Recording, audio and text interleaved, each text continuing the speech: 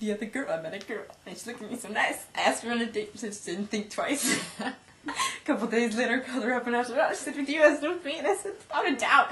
Whoa, and I don't know, whoa, and I was hungry. So I slapped my face, so I wanted some chicken.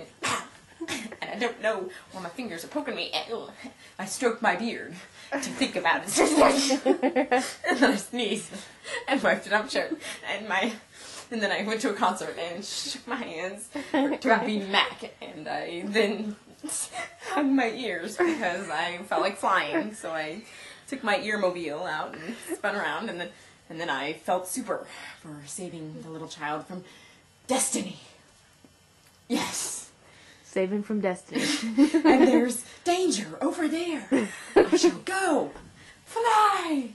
Fly. Stop in the name of love. I am your father. It's not me. I'm innocent. It's your fault. Hawaii. I'm in Hawaii. It's your fault. I'm in Hawaii. Because I went on a vacation. And ow. And now I went to Egypt on my other half of my vacation. Ooh.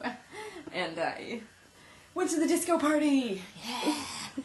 And then I got hungry, so I went to the restaurant, and I couldn't stop eating. Oh, gosh! The chicken was eating me. And then I was full. Oh.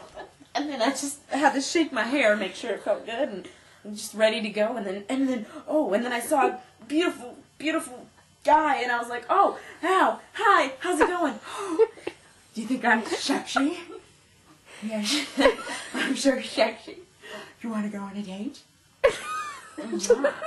You can pick the restaurant.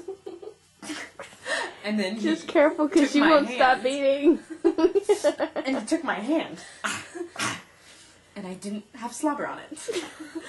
And we rode away in his carriage to his gigantic like castle. You have 4 hands.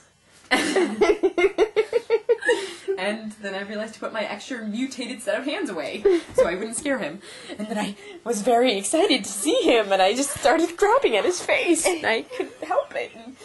And I think the story has been done now. Ah!